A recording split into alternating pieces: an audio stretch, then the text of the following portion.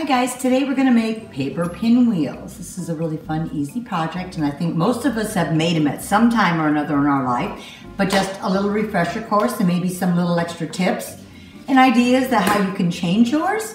So stay tuned. Okay, so the number one thing you need to remember with pinwheels is you need a square.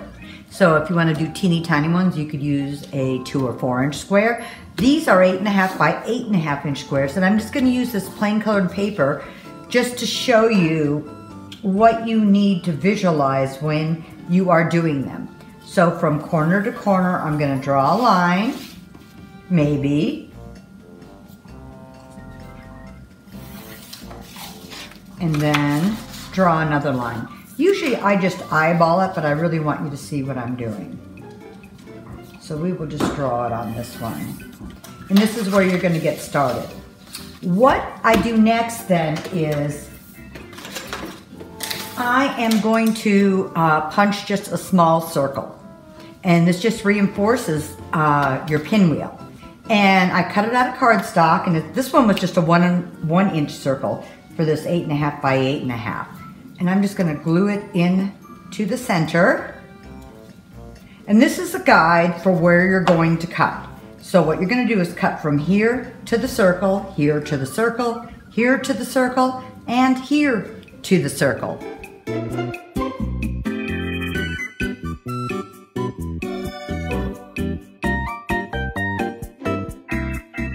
So now I'm using a double-sided color sheet.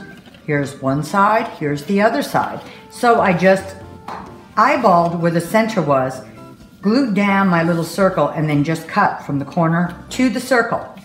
Now the next important part of this is you have to decide, do you want the right or the left side for your hole?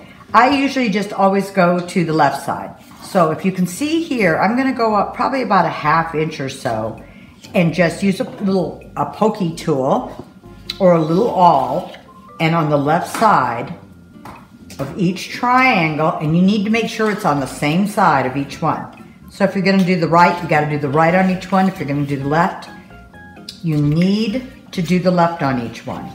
And then what you're going to do is do one in the center of your circle. So after you've punched all your holes in the corners, what you're going to do is find a brad to hold it all together. You can use a teeny tiny one if you're doing really little pinwheels, or bigger ones if you're doing a bigger pinwheel. So what you got to remember is bring the bottom side up, and I'm going to put my brad through it this way, and then bring the next corner up and put your brad, the end of your brad, through there, and then your third corner, and then your last corner.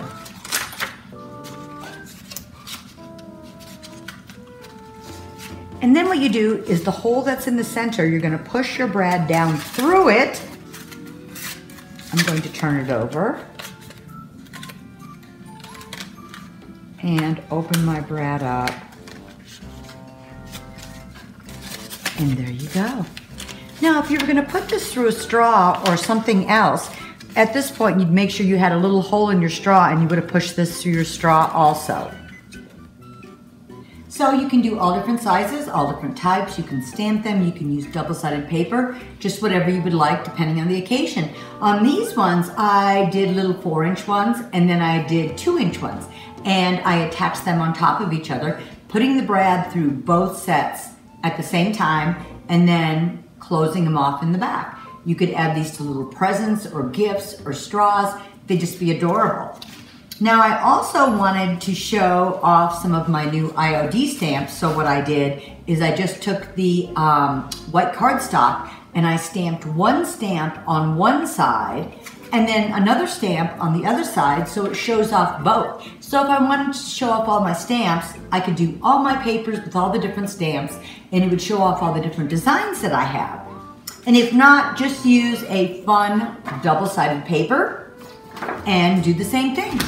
Just have fun. Okay guys, if you like any of these ideas and you want me to do more, make sure you subscribe and keep watching. Thanks.